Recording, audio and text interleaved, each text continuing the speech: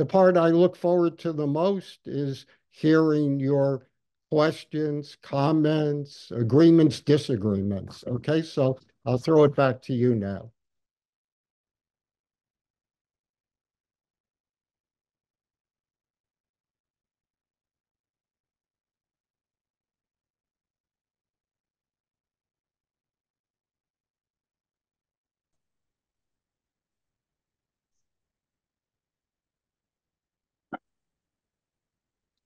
Karsten, you're up.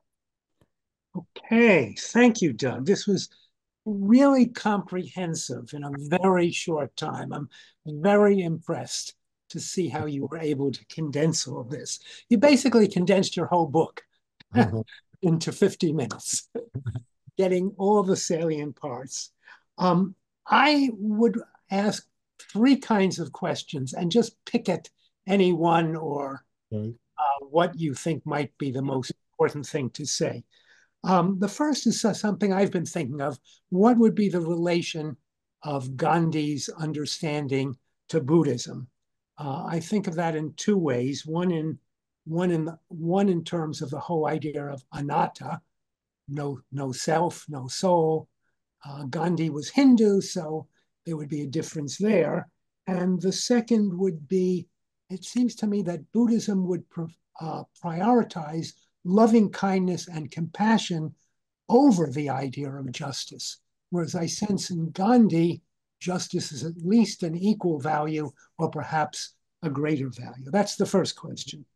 Okay. Second question is goes along with your question of are there no nonviolent options? Um, and that raises the question for me of the Ukrainian resistance, Mhm. how to move toward that. And I mean that not just in the way that Ukraine was invaded and maybe there's no moment of dialogue, but it is possible that there could be dialogue, but the dialogue might be, for example, to give up Donbass and just let those people suffer. I mean, Mhm. how would Gandhi or a Gandhian approach handle that? And the third, just open ended, what's going on in the Mideast? There are two peoples there, each who have traumas of their own. Um, and there seems to be no settlement in sight. What kinds of insights do you think Gandhi might have for that kind of problem? Now, Mhm. that's much bigger than you can answer in a few Uh, minutes, but I yeah. thought of those three Okay. things. Okay. Well, thank you, Karsten, for those simple questions that I can so easily answer. Um, the and of course, uh, I'm interested in all three and areas and struggle with them. So let me give you the first one, which is difficult, but all easier for me. The so I would say, in terms of Gandhi's understanding of Buddhism, and then the other aspects you mentioned, uh, yes, the Gandhi uh, has great admiration for Buddhism because it came out of Indian soil. And basically he emphasizes what uh, Buddhism shares with Hinduism. In fact, Gandhi claims, although this is a big claim, he claims all religions at their heart actually embrace nonviolence and peace. But then what happens when they become institutionalized and so forth? So Gandhi is very sympathetic to Buddhism, to the teachings of many of the teachings of Buddha. I would say the disagreements he has, and just a few is, and it's not only Buddhism. He thinks that uh, Buddhism, on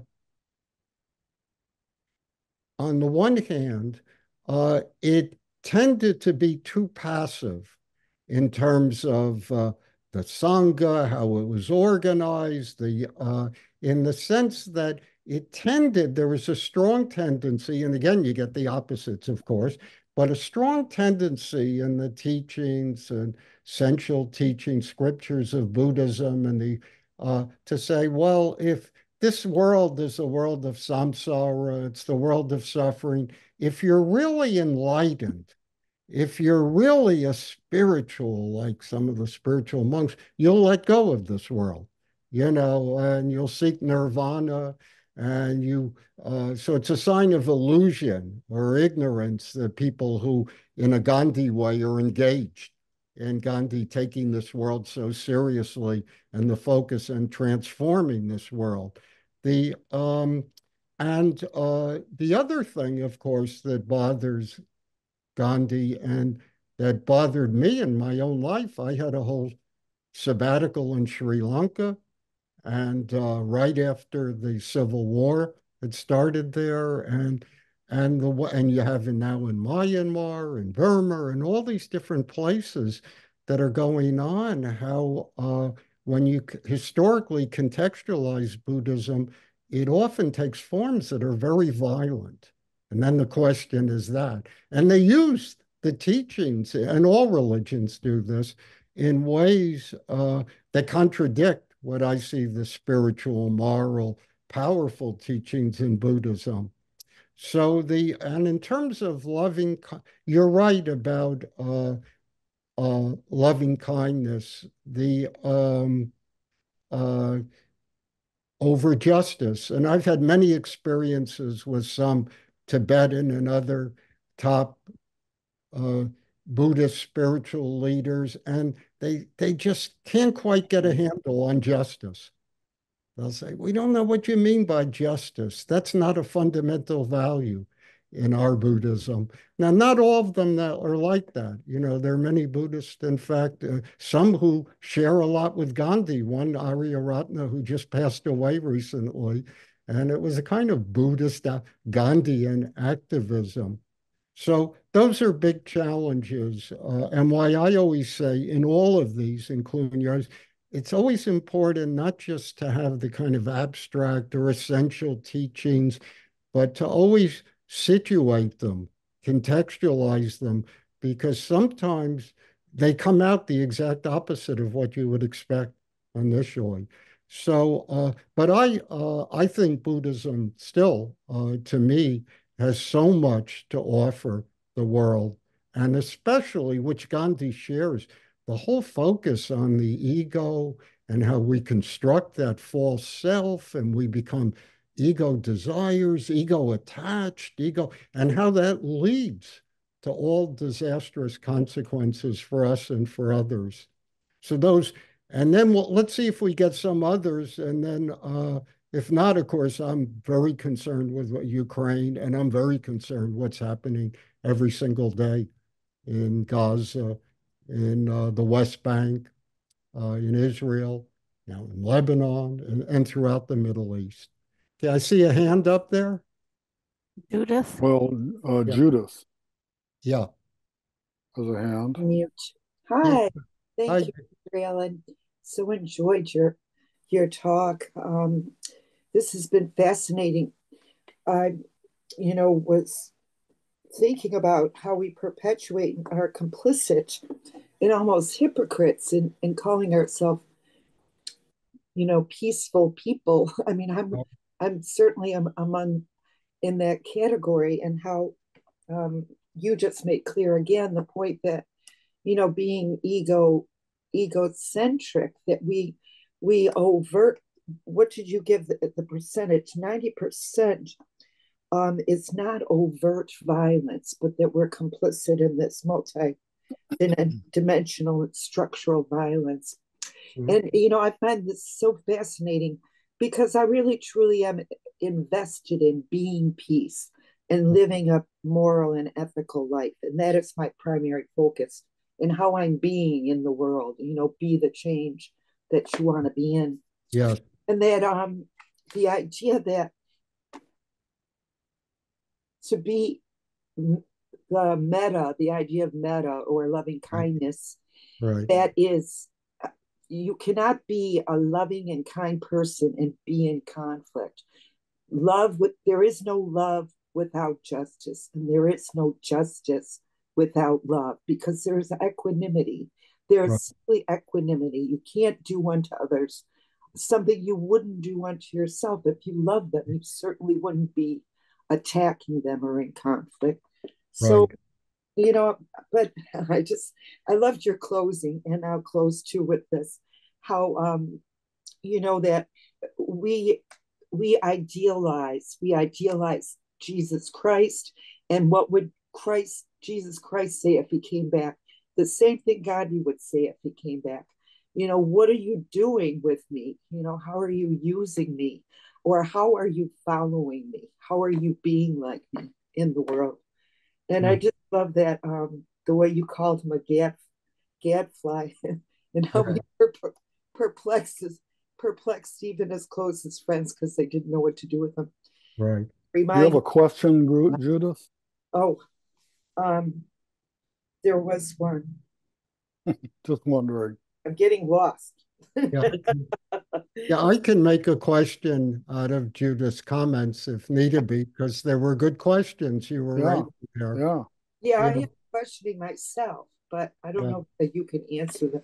I think yeah, it's all general, universal questions. How yeah, we can bring how we can bring the awareness of his teachings in right, daily life. right. Okay. Yeah. Well, let me just say, Judith, thank you. And just in terms of two of the key things you mentioned, and where how there are many ways of interpreting Gandhi and relating him to complementary non-Gandhian positions. Uh, but the two things I just quickly share, one is with metta and so forth. One problem I find, and again, is that in the 100 volumes of Gandhi's collected works, you can find almost everything, as people do.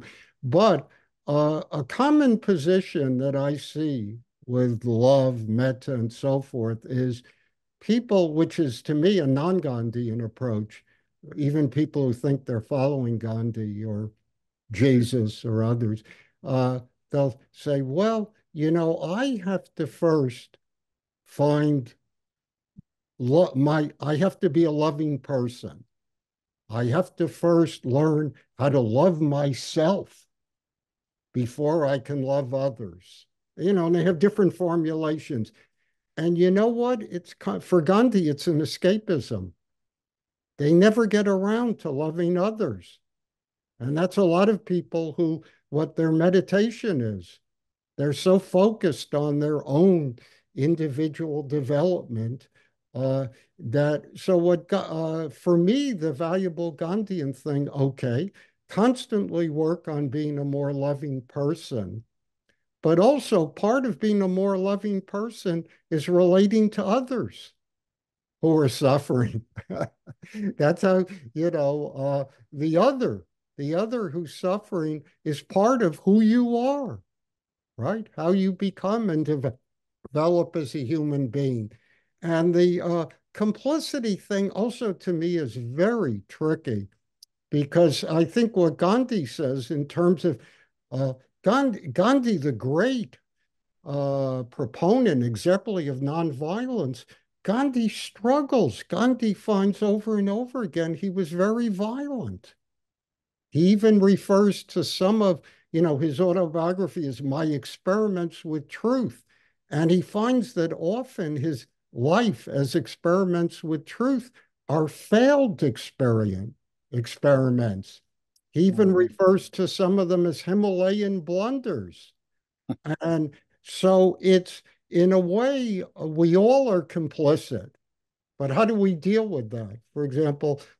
Uh, for example, I was a professor at the University of Maine. I never had any illusion how I was complicit with all kinds of things, that I personally violated my ideals, including a lot of the grading and a lot of the hierarchical, corporatized, commodified nature of the university.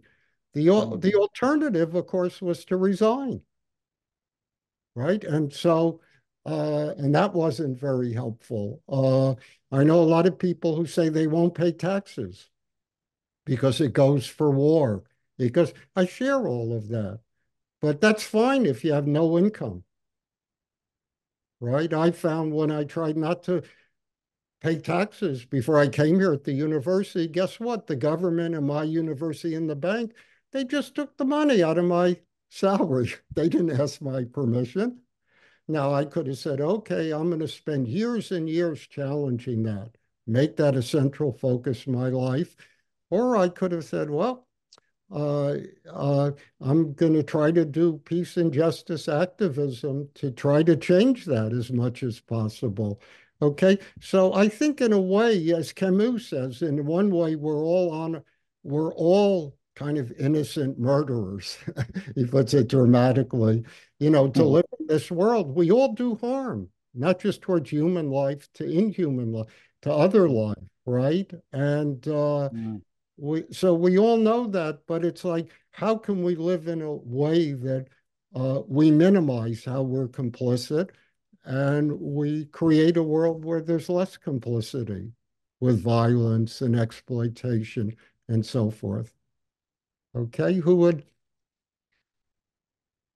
we have another comment or question or disagreement, something out there?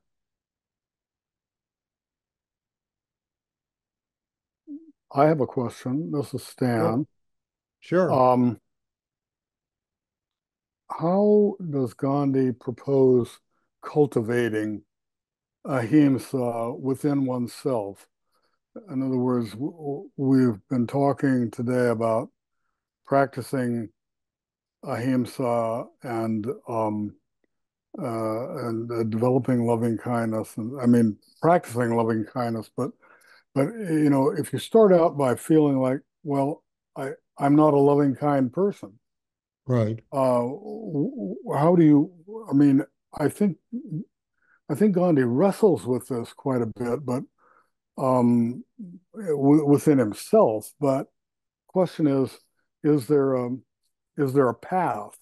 Does he chart a path for doing this of, you know, actual steps to take to cultivate the that inner soul force, Right. and so on? I mean, it's great to say, yeah, don't act without soul force behind you, but if you don't have it to start with, anyway, Right. After good Stan, question. after Yeah, Stan, we have Todd. Okay. yeah. Yeah, let's uh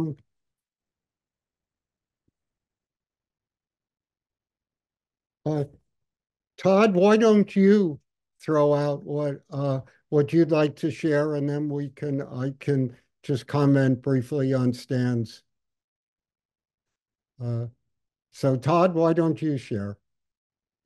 Uh, can you hear me? Sure.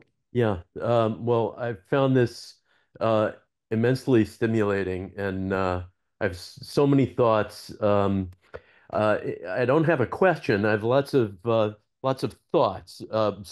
But I'm also I think Karsten's question. You know, what would Mahatma Gandhi, what would his approach be towards Ukraine or the Middle East? I think is a great question. I'd love to hear you what you imagine. But just to say in a few sentences, I'm Jewish, and I appreciate the sort of unified what you described as Mahatma Gandhi's vision that of interconnectedness, and I see that um, I see that in Judaism. I'm not proselytizing here. Just it's fascinating to see the how different approaches touch each other or overlap. And similarly, well, just stream of consciousness. I like the idea that Mahatma Gandhi would abhor his the reverence, you know, or idolization, and that brings to mind reconstructing Judaism, which is that rather than following a way fundamentally that to evolve to the current situation, to apply things. So let me stop there because I could keep going on. Yeah.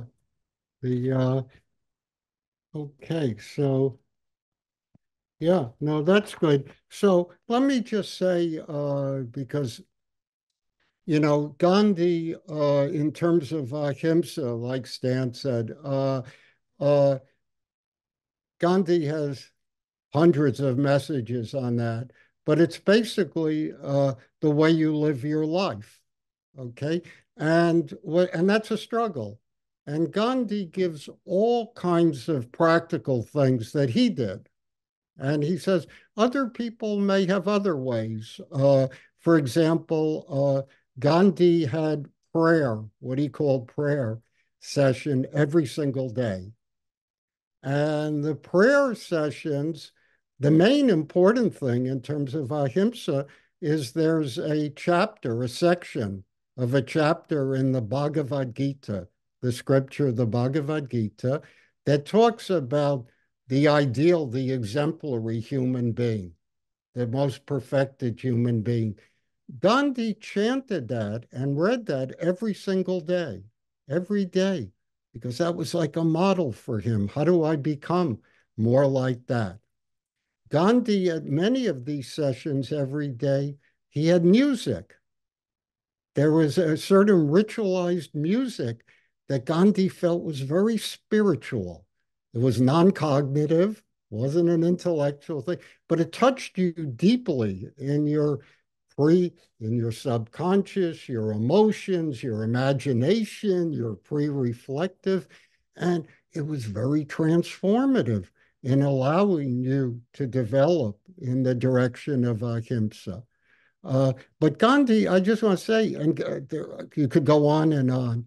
Uh, Gandhi, though, is no one, and this relates to a little bit of Todd's point, no one was more self-critical than Gandhi. Gandhi has thousands of pages, almost too much.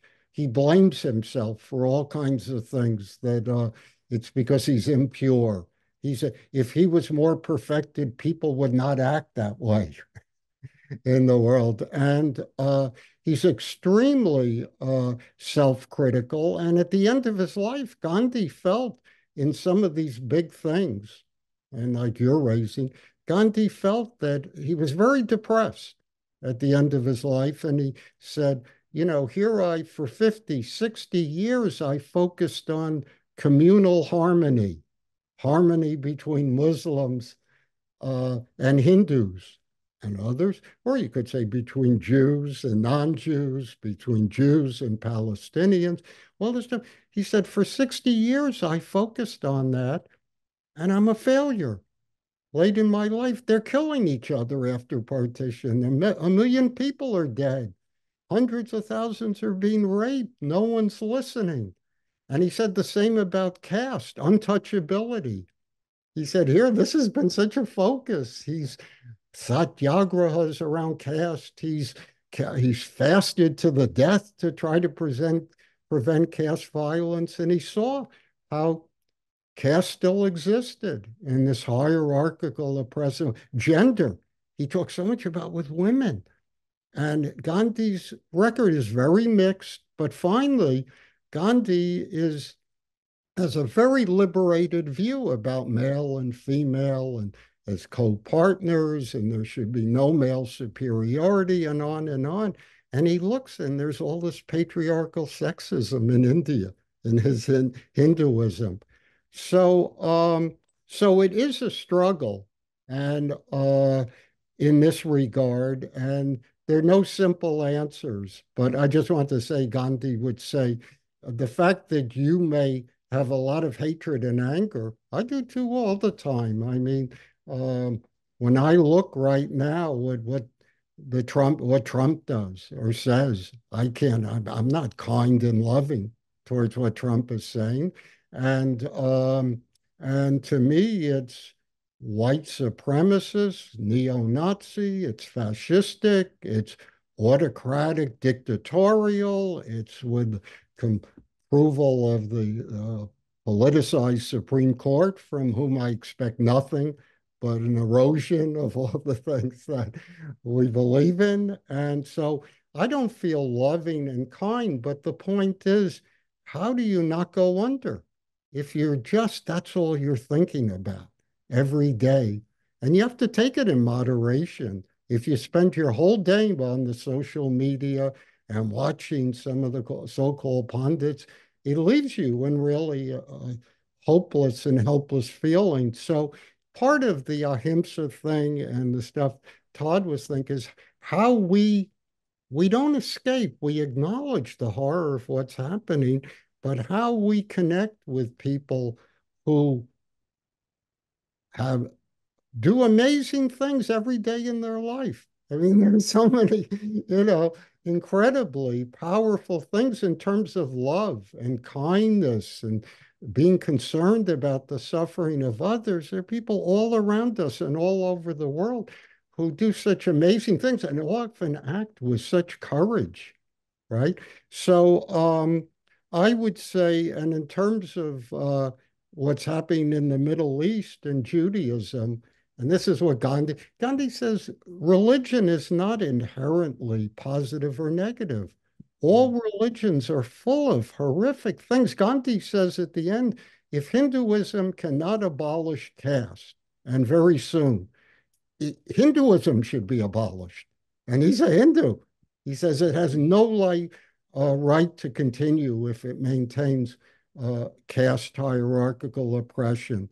So I would say in the same way with Judaism, when I look back on there's some things going back to ancient Israel that in the history, some things in the Bible and the early teachings, they're really pretty horrible.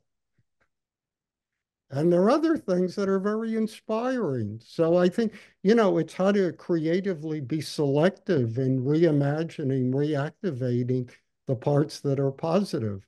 And that's why it's not enough, but we try to relate to a lot of the Israeli and Palestinian groups, and also groups like I've supported for decades, the Holy Land Trust, which is mainly out of nonviolent out of Bethlehem, Just Vision, which again is mainly not Jewish, but they're people who have been involved in Jerusalem and other places, acting courageously for decades. And then the combatants and other group families, all these groups, to try to relate to those groups, but you have to do more than that, right? And so anyway, those are a few things. Well, here's another. I don't see any other hands, so Okay. I'll I'm ask sorry, the first. Karsten has a hand as Oh, well. Karsten, go Yeah. ahead. Sorry, I didn't see her. Okay. Good. I just wanted to say one thing about your last comment and then ask you Okay. to it. There's some really interesting new groups. There's one called Standing Together, Yes. Jews and Palestinians, that are really hopeful. They're just saying, our elders have just created such shit. We've got to think Right. whole paradigm and come to another kind of solution, which strikes me as very Gandhian in that. Right. Right. The question I would ask, since you mentioned religion and what if Hinduism can't get away from caste, is what do you make of the conflict between Gandhi and Ambedkar? To some extent, Gandhi was very critical of Ambedkar when he left Hinduism. He says you don't just change religions like you change clothes. And Right. Ambedkar was very critical of Gandhi. He said you're not sufficiently anti-caste. Right. So what do you make of that? Okay, so that's a big thing. And what often would happen in India is if I was giving a talk that either was on Gandhi or sympathetic in many ways to Gandhi, uh, and I had this happen repeatedly over the decades, so many times in India, someone would get up and make a speech and they'd say, I am a follower of Dr. Ambedkar. who, of course, was the author, among other things, of a work called The Annihilation of Caste. And and we hate Gandhi. Gandhi is an enemy of the untouchables, the outcasts, the disadvantaged, the Dalits, and so forth. Would make a long speech. And then often some of the young ones who had never read Gandhi, and they just but they some would come to see me and they were very troubled because they wanted to convince me that I should attack Gandhi. And often I would listen, I'd be empathetic because contextualize, there's some who are just violent and they just and privileged and powerful and are just demagogues and so forth. But there were others who I'd listen and I'd say, well, I agree with a lot of what you say. And in some ways, Dr. Ambedkar was much better on caste than Gandhi was, including at the end, as you said, he became a Buddhist because he felt Hinduism would never overcome caste. But then, having said that, and again, it's my position, people disagree, I would say, well, in some ways, Gandhi was more anti-caste than Ambedkar. Mm. And I really think that you can make that argument because Ambedkar was kind of very privileged. He was westernized. He got his degree from Columbia. He had his law degree. He was the main architect of the Indian Constitution, but he accepted a lot of the kind of modern, Western centric, views. And in some ways, Gandhi offers a very radical critique of that. And and Gandhi late in his life, because you can pick out parts of Gandhi's writings that just have to be left behind. But Gandhi late in his life, he doesn't even want to talk about caste. Gandhi always, with his upbringing, his religious family, his ashrams in South Africa and India. Gandhi was always radically anti-caste, but temperamentally. But at the end, Gandhi is so disgusted with caste India that he doesn't even want to talk about it. He just, let's move on. There's no debate. In other words, you can't justify caste. And Gandhi is always promoting marriages between different castes, different, all these things. So, so I think it's a good issue, and we should have a dialogue. I think Ambedkar has insights that Gandhi doesn't have, but I also think Gandhi has a lot of insights that are more revolutionary and involve more of a paradigm shift than Ambedkar does. Um, and let's see. What was uh let's see. Was it Stan? Did you have something you were going to raise there? I think then we said Karsten had a raised hand, so that was good. The We do have a message from Todd saying, thank you so much, Doug. Okay. Well, I thank him. Todd has always had some very thoughtful uh feedback and concerns. Um, and he's now chairing the Social Action Committee at the congregation Bethel in Bangor. So, they're struggling with a lot of these issues right now. Great. Okay, I'm not sure where perhaps Stan had to step off for a moment, Yeah. but unless we have any other questions, I think we're at a stopping point, and we really appreciate you sharing with us, Doug. Yes. Okay. The next time I'll solve the Ukrainian problem. Yeah. Yeah. No, it's boy, these um it's so hard. I'll say, and Karsten certainly knows this, and with him and Olga and all, there are all these leftist groups, which, as you know, And I have agreed over the decades with 90%. In fact, I identify with a lot of them. And then they had this position that they have till this day that the problem is Western US led militarism, imperialism. What we have to do is we have to abolish NATO, totally 100% abolish NATO, abolish the European Union.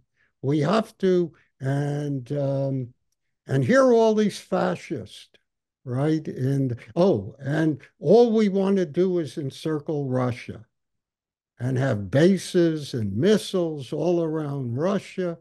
And so they wind up with a position that sounds very pro Putin without changing a word. And they're making a lot of good points. And there's something wrong with the whole thing. It's like they're out of touch with reality. And and in that view, they have, of course, Zelensky is a fascist. He's Zelensky is corrupt. Zelensky, all these issues I've been concerned about Eastern European fascism and the Holocaust, all that stuff, have been so formative in a lot of our thinking and in the corruption of the oligarchs. But it's like there's something off. I mean, Putin's an oligarch. You know, And all this, and he's, and the suppression, the repression, the violence, the disappearance of any kind of dissent. And I'm saying, well, we don't want to raise any of that because that would encourage US imperialism. Yeah, there's something wrong with that position. So what it means is when you try to contextualize that, you see all these contradictions. And in many cases, you have to just try to distinguish the short term from the long term, where we're at right now. What do we need to do to create some space? And then, even though it's unsatisfactory, and then we're hoping, even if it's future generations, that we can create a world where we're not as entrapped in these almost impossible situations. I was going to say they don't understand there can be two imperialist powers. I know. That's Yeah. the basic flaw in that Yeah. reading. Yeah. Definitely. Yeah. I Doug, agree. Yep. Doug, I've got a quick question. I don't Okay. know how much time we have. I don't know what time this goes to. Jackson, I didn't see you. Good. Yeah. Why don't Hello. you'd be a new voice? So why don't you throw out something? Sure. So, I mean, in the, I was just listening to what you were saying about Ukraine and Putin and, really calling out the American industrial or military industrial complex, our proclivity for war, and the amount of military aid that we're providing to foreign countries.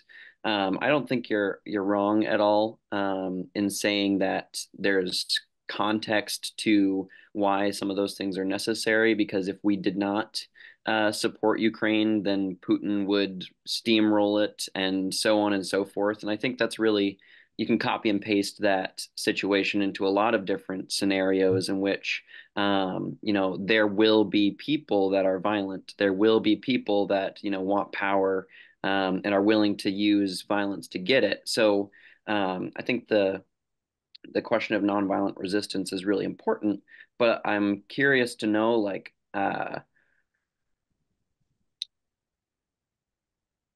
what how effective could nonviolent resistance be on that term, in the sense of, like, we don't want war, we don't want violence, we want to disengage from war. What do you do when war comes to you anyways, and you can choose to participate or you can choose to lose? um, Hmm. I certainly don't support war or violence, but I just think it's a really hard um, question, and Ukraine being an example of that. I think that's what so many people struggle with is, their support for violence in any form, but at the same time, the absence of that resistance um, certainly would lead to more death, more violence, more rape, and just destruction of the Ukrainian state in general, and state after that, and state after that, and state after that. This is Czechoslovakia, 1938 or so. So Right. Okay. So I think I could be wrong, but I think what you're raising was a central part of my presentation. And so, I did um, spend a lot of time on the earlier on what you do with a Hitler, what you do, with in terms of the Holocaust. What do you do? I mean, and I'm saying the Gandhi often says some things, and some of his advice to Jews, at least some, that Martin Buber and others challenged. I agree with Buber. I think Gandhi's response were inadequate. And you don't tell people who are facing the Holocaust or being sent out to extermination camps, oh, they should practice Gandhi and Satyagraha and be completely nonviolent so you can transform the heart of the Nazis. I mean, to me, that's not just an ignorant, but it's an immoral response. So I exactly, I've tried to offer things and saying that Gandhi has a lot of passages where he talks about how violent resistance may be the most nonviolent alternative, and in cases like you just described, but never glorify the violence yeah, and never glorify it and limit the necessary violence, and then mainly try to change the conditions in this world so you don't keep repeating the same patterns of war and violence and terror and hatred. And that's a difficult thing to do, but to me, it's it's essential to yeah. how I live my life and what gives meaning to my life. Okay, I, so I apologize. I do need to run. I've got a meeting at 1:30. oh, And I joined this conversation a little bit late, so that's why I didn't hear the first part of your no presentation. But problem. I appreciate the opportunity, and hope you guys have a great rest of your day. I thank you, and thank Thank you you, for Jackson. joining. Bye. Yep. I see one more question from Karsten, and then we'll go ahead and shut down. Stan has Uh, lost It's his video and his audio. So after uh, Karsten and Doug have a couple things to say, we'll okay. shut Well, down. want to make a comment about the Ukraine situation. Just thinking it out now, there is a way to apply some of Gandhi to this right. because I mean I would agree and completely support the Ukrainian resistance in this particular context. But there's something dissatisfying about that resistance. Right. Glory to the heroes, Yeah, constant refrain. It's yeah, not necessity. It's glorious. that's right. That's terrible. I, And crossing the border into Russia, well, there's some logic to that if you hit some kind of military installation, but then they move a little further and they're right. hit civilians. So you can say, well, okay, their resistance is legitimate, but you got to minimize the violence. That's No right. violence that's not necessary, and That's no justification of violence. And I think you can see it in the Ukraine situation. Oh, definitely. Yeah, I think that's really good. And that's like I tried to show a good Gandhian insight because, in terms of the glory to the hero, Gandhi says, never glorify. What you're doing is horrible. And don't glorify, even when the violence is necessary. Don't go, it's tragic. And then the other part with a lot of the Ukrainian responses, which are, again, all understandable, is this vengeance, and they killed our women, our children, and we're going to inflict. The only thing they understand is if we kill their innocent people, and that's the only lesson that the Russians understand. And again, that's very anti-Gandhian, that approach. You should always be, hesitate to inflict such death and suffering on people who are largely innocent like that. So I think those are good observations. Yep. Well, thank you, Doug. I'm sorry, my I had a technical glitch there and I was unable to unmute myself or come back on the video. But here I am. So Okay. thank you all, those of us that Yeah. have stayed the course here today. It's been a great afternoon, Great. Doug. Really great, Doug. Well, I always enjoy it, and the discussion part and getting feedback from other people is what I enjoy the most, right? Yeah, yeah, it's great. That's yeah. Thanks for organizing and arranging it. And great to see you and say hello to Ilsa. I shall. Righto. Great to